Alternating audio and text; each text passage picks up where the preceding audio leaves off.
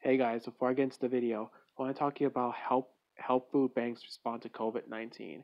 I'm doing a fundraiser for Feeding America, where every day right now there are so many hungry people out there who are paying their bills, paying their rents, but always low on budget when having to buy food for themselves, including their young families and children who are needing that food the most. Although although there is plenty of food in the entire planet, there's not enough funds to be able to keep pledging that free food to everyone right now. Find your heart to help us reach our goal and help reach my goal and beyond that, so we can help feed many people. You show that you care, and and even you're just sending like 5, 10, or even $25, you're showing that you care of feeding every single young person out there who need it most. Alright, thank you and hope you liked the video. I'll send the link in the description down below. Yo, what's up you guys? Welcome back to the JFB's video channel. I'm back with a new video reaction video. Whatever. So, it's this thing called Animated Horror Flicks channel. It kind of made a new video. I'm kind of interested, so what better way for all of us to stay at home and like get distracted and all is to hear some scary stories. And I haven't like done any horror animated reactions in such a while, so this will be pretty cool. Kind of pass the time a bit, and I don't know. Let's see how this goes. All right, a little terrified though. Animated Horror Flicks presents The Night Shift.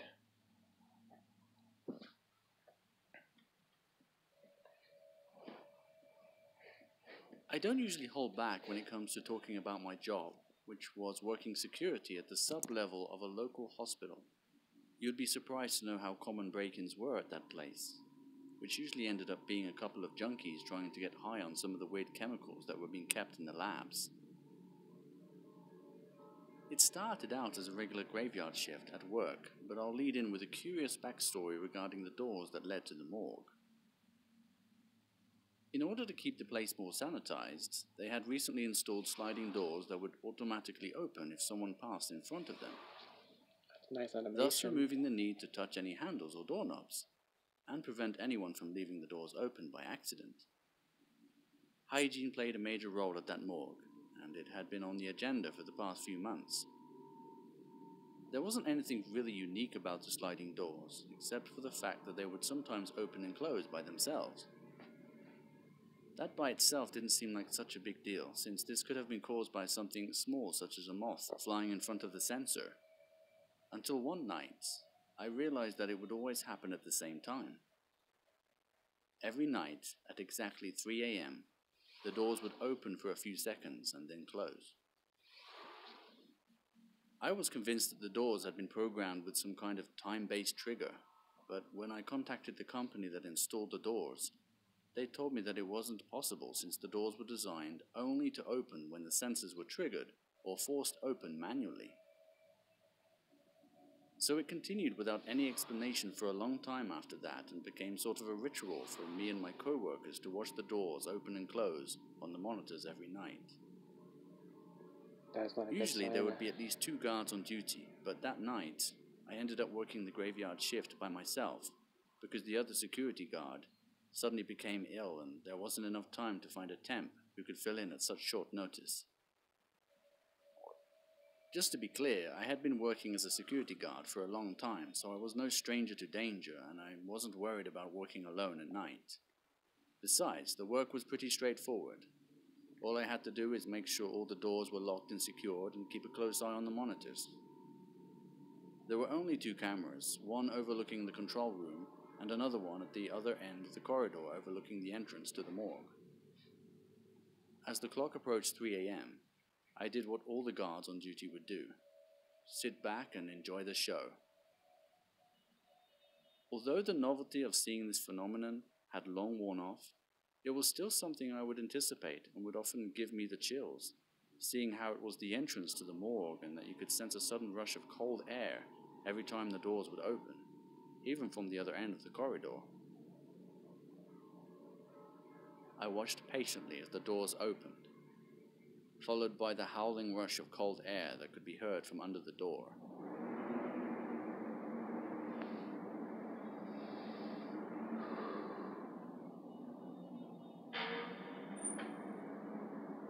What was that?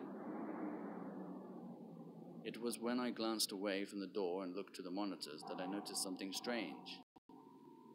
The doors remained open. At first I thought it might be a glitch with the monitor, and I was simply looking at a frozen frame, but then I saw the lights flicker. I waited for a few minutes, but it soon became clear that I would have to head on down to the end of the corridor, since it was strictly prohibited for the doors to the morgue to remain open. As I stepped out into the corridor, I acknowledged a significant drop in temperature, which I knew was going to get considerably worse as I approached the morgue. I gradually made my way down the corridor and turned the corner that ultimately led me to the sliding doors. I would not walk in there. I had hoped that the doors might have closed by the time I got there, but just as I had seen on the monitor, the doors were in fact still open and the camera was functioning normally. I tried waving my hands in front of the sensor, but to no avail. The doors would not budge. I reluctantly contemplated my next option, which was to test the sensors from the other side, requiring me to enter the morgue. But I decided to take a look around first to see if I could observe anything out of the ordinary. Only when I turned my back to observe the corridor did the doors finally close, which was quickly accompanied by a cold chill in the air. I could feel an overwhelming sense of someone standing right behind me as the hairs on the back of my neck began to spike.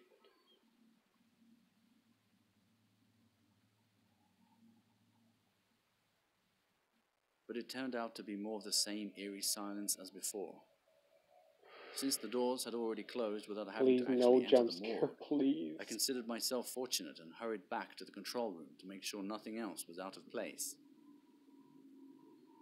I closed the door and locked it from the inside, and for a moment I was expecting it to be business as usual as I sat back down in front of the monitors. But after taking a quick sip of my coffee, I realized the coffee was stone cold. Not just lukewarm as you would expect, but genuinely chilled. I hadn't been away from the desk for that long, so it didn't make much sense at all.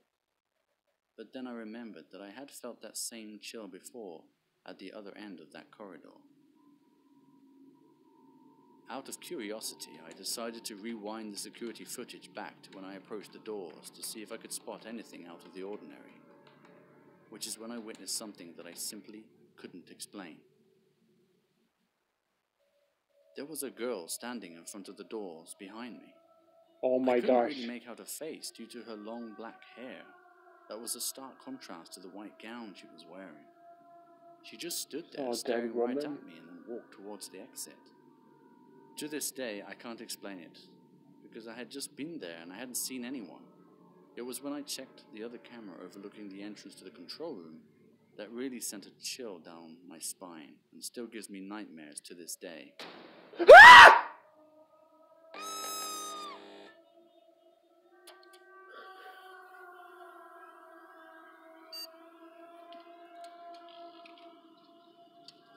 When the lights came back on, it was as if nothing happened. The door to the control room was open despite being locked from the inside just moments before. Due to the mysterious power surge, most of the data on the drives had been completely corrupted. But some of the security footage did survive, and I've been holding on to it ever since. I guess now would be the time to ask yourself, do you believe in ghosts? Yes.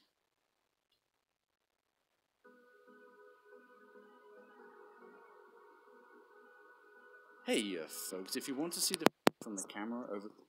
No! I don't want to see the footage in the camera.